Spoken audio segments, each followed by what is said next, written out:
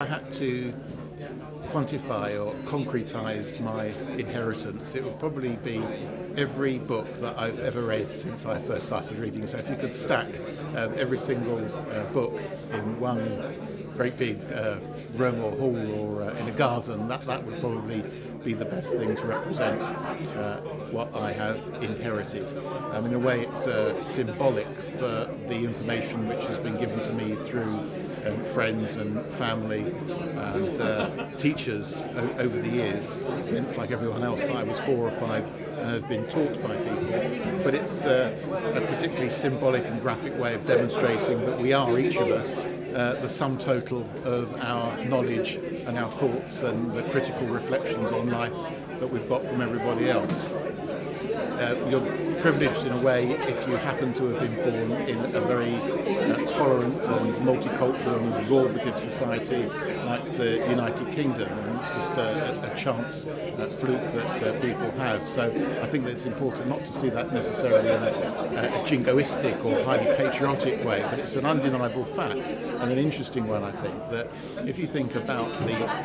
heritage, the cultural, sporting, scientific, literary, musical and philosophic heritage of the United Kingdom, which is an almost unimaginably small part of the globe as a whole, it has had an enormous, incalculable impact, a beneficent and benign impact on the planet. So if you look at the 4 or 5 most important, most appreciated and loved sports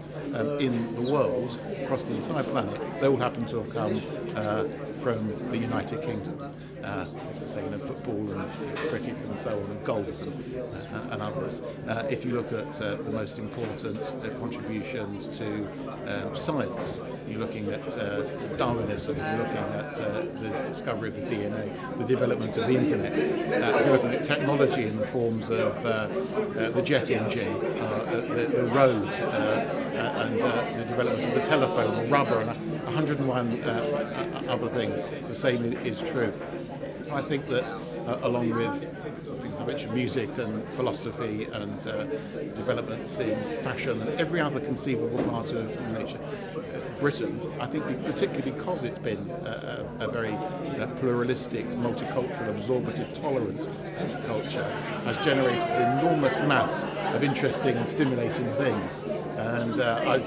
been fortunate enough to be part of a society that has generated lots of literature and discussions and debates about those things. So I think one way of making it into a tangible, concrete, observable form would be to imagine that in terms of all the books that I've read, or the conversations that I've had with other people where they have told me things, explained things or criticised things by virtue of the fact of the books that they've read. So perhaps I ought to augment it into all of the books that I've read, plus if there's room enough in this space, let's make it a field rather than a garden. All of the books that were read by all of the people who've ever spoken with me and been able to help develop me as a person in that way.